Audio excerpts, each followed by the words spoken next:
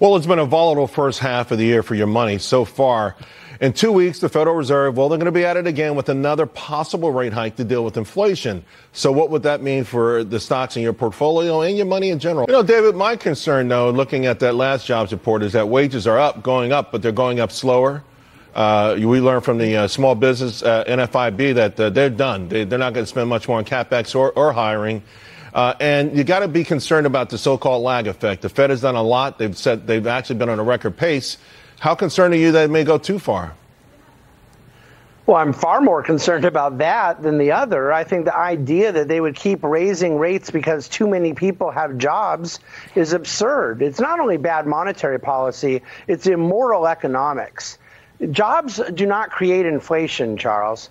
People having jobs produces goods and services. It adds to supply, and it brings down inflation.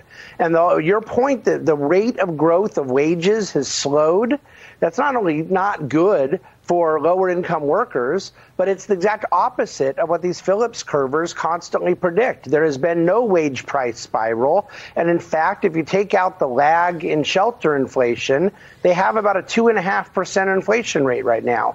So I just don't believe that the Fed is keeping up with the times. And I think they are going to do exactly what you said, tighten too far and end up hurting ongoing CapEx and business investment. But with that in mind, I mean, they've got 500 PhDs over there.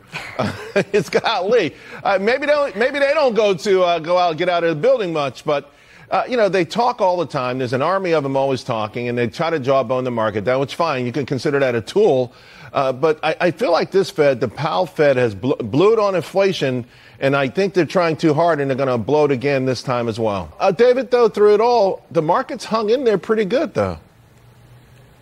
Yeah, markets always trade in the long term around earnings, and they have to look through a lot of noise along the way. They have to look through the noise of debt ceiling discussions that are dumbfounding and how stupid they are. And they have to look through a lot of other volatility because the news cycle will always have different things. But, Charles, the issue Rebecca brought up, I believe is the important one, and we have a precedent for, and that's Japan. When you get too much monetary policy, too much fiscal policy trying to fix things, it ultimately leads to downward pressure on growth. That can last for decades, not months.